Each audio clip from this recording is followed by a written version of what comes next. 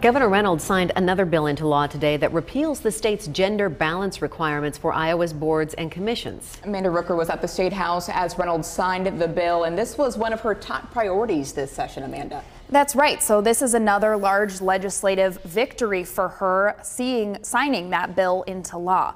Iowa's boards and commissions are now no longer required to have an equal number of men and women serving on them.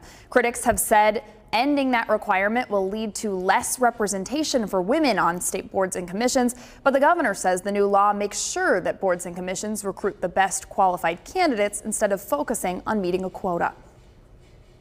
Our focus should always be on appointing the most qualified people, and that includes engaged citizens with a genuine interest in serving their state or local government, as well as individuals with valuable experience that directly relates to that position. The fact that the governor signed a bill eliminating the gender balance requirement on our boards and commissions will mean that fewer women will have a voice in state government and in the way our government works. Why can't we work a little harder to bring balance to these boards and commissions? And why is this a priority of the governor?